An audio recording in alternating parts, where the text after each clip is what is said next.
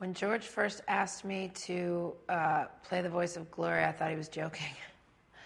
I was so excited the first film when I went. I had no idea that I would be the first song, and that was enough for me. I mean, I get excited still. Yeah, it's nothing I'd ever done before. I was really excited, and you just fall instantly in love with George. Gloria is very mama bear. She does. She loves her man. She loves her kids. She's the perfect she's exactly what I hope to be between my man and my child, is that perfect middle ground to help them understand each other, where each one can feel safe and loved, and I think she does that perfectly.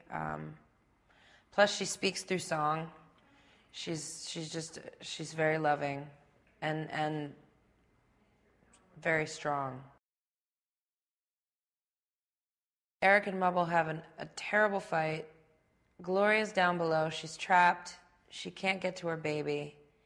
And she can't calm him down. The only way that she can touch him is through song. And that's a daunting task, especially when you're working with John Powell and George, and you've heard all of these songs that have already been written, and the songs that they're thinking of that for that part, but can you write one? And you're thinking, oh my God, hell no.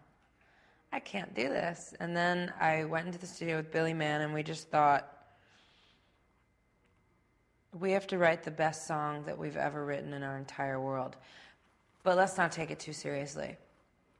And as soon as we stopped thinking about all of that and the pressure of it all, and we just thought about how do you vocally, even just emotively, maybe forget the lyrics, forget the music, just vocally and emotively, how am I going to get to someone and comfort them? I had never done any voiceover work before, and I walked in on the first day, and Brad Pitt and Matt Damon were sitting in there, and they're playing Krill, and they're doing a part where they're flying through the ocean off of backs of this and that,